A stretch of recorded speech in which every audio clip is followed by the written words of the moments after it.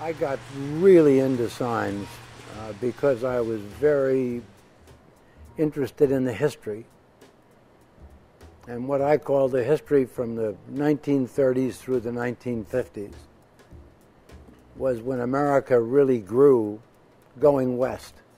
That's what people did to get work. They needed gasoline, they needed food, and they needed a place to sleep.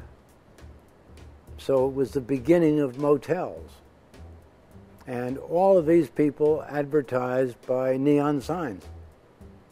And when I grew up, you'd see neon signs everywhere. And then all of a sudden, they began to disappear. It changed the way America worked. So I wanted to capture that period. I'd hunt down the people that were finding them, people that find signs. And they are amazing people. There are very few people that understand how neon works. And we just happen to have a local friend here, a mature guy who really knows neon. So he can help me with replacement of glass and the things that go with it. People love to come in here just to see the history. I mean, where else can you see Pepsi-Cola for a nickel? But every sign has got its story, just like a car. I've always been a Ford fan, and I've been a student of Ford history. Henry Ford was an amazing person for a host of reasons. He was always somebody important in my life and my thinking. And you put that together with the Ford Flathead V8, and it becomes a love affair of Fords and the meaning of Ford and flatheads. I like Ford history, and I like all the things that Henry Ford Sr. did and what his son Edsel did. And Edsel was one of the more incredible people in the whole world. But he brought all these things you're looking at around here to be. Convertibles, Woodies. They were the things that everybody coveted, but they turned them into something else. And when you got into 37 Fords and 39 Fords and 40 Fords, they were all turned into hot rods.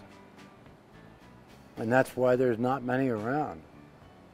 And when you get into even 49s and 50s, they're very hard to find. So I grabbed the best that I could find and said, okay, now I'll restore them. And that's where the fellas that do the restoration care about that. They want them exactly as they were. They take pride in that.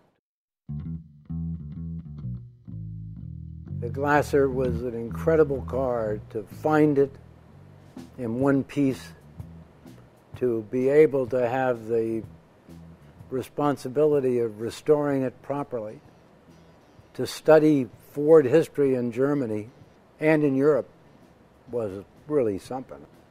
And that combined with German engineering, because Ford had to build all the parts in Germany, and did. And then when we went to Pebble Beach, they all thought it was a Mercedes. It was on the headline of the local paper as a Mercedes. I enjoy the hunt. I enjoy the history of the car. I enjoy the condition of the car, and I enjoy the restoration of the car. With all that said, I'll never build another collection as thorough as this. And that was a labor of love. I love cars.